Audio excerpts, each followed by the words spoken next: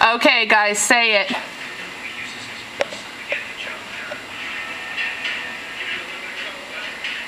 Did you say welcome to another edition of Room 3428, you doofus?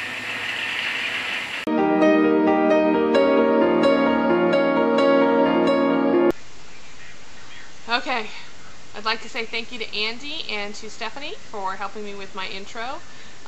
We tried, but obviously didn't do very good at it. I'm going to dive right in. I did not get a chance to record stuff earlier in the week, so it's down and dirty. And everybody say hello to Clancy! Okay. How do we pamper ourselves? I think my life is pretty much my pampering. I don't have a particular thing that I do. I guess a massage every once in a while. If I'm really feeling like I need to have something special, I might do a massage. A realistic goal in life, I think it's really funny, Kim, that you asked that question, because I really did achieve my goal, which was to become a director of human resources, fairly young. I was in my early 30s when I pretty much achieved that goal, and yeah, as often happens when you achieve a goal, I kind of got there, looked around and went, now what do I do? And it really didn't make me as happy as far as I thought it would.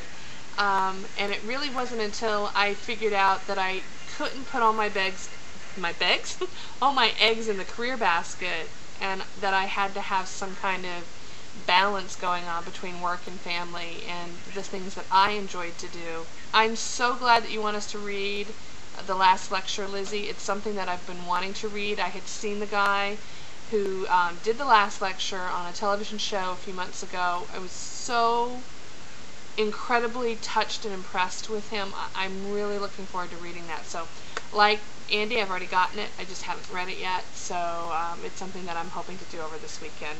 Although I have to do Wizard Quest reading group for this weekend. So yeah, go me.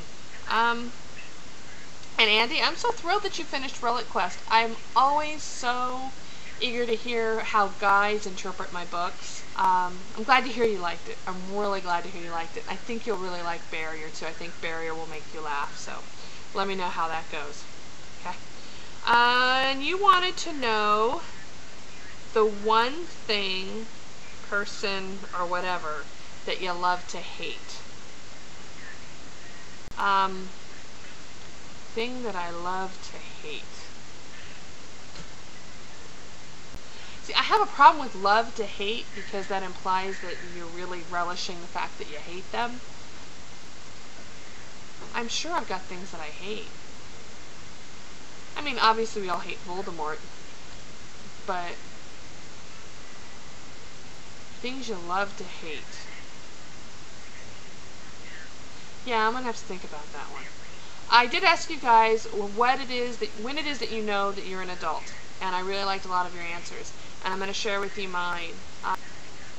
I realized I was an adult when I could admit that I made a mistake, own up to the mistake, and move on. And that was particularly in work settings, although I do also do it in my personal life. If I make a mistake with my friends, if I screw up with Clancy, if I screw up with my kids, I try to be man enough to step up and say, I screwed up, I made a mistake, and then move on.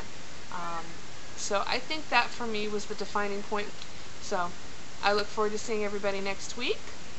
I love you all platonically, and I'll see you then.